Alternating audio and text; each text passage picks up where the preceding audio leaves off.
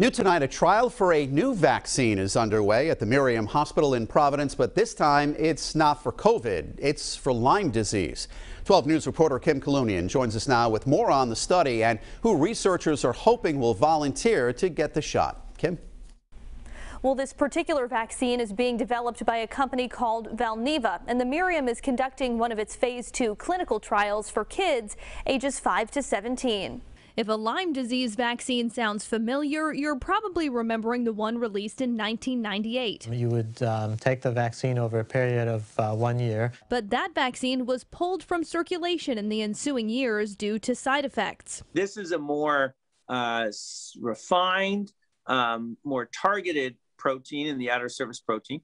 So the hope is that this will be both equally protective without any side effects. Dr. Timothy Flanagan is the co-director of the Lyme Disease Center at the Miriam Hospital, where he's overseeing a phase 2 clinical trial of a new Lyme disease vaccine. The burden of Lyme and other tick-borne diseases in Rhode Island is very substantial. The trial is currently looking for kids ages 5 to 17. Only 2/3 of them will get the actual vaccine. The others will get a placebo. And they've already enrolled the adults, and they've shown that it's been well tolerated.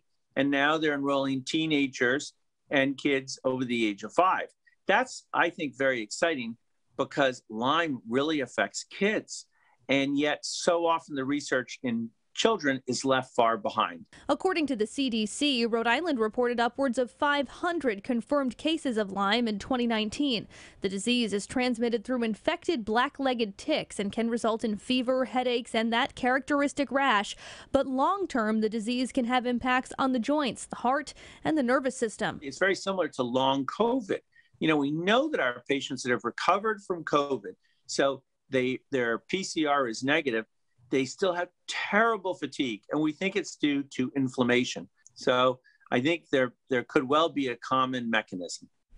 And if you're interested in enrolling your child in this study, you can head to our website, WPRI.com, for more information. I'm Kim Kalunian, 12 News.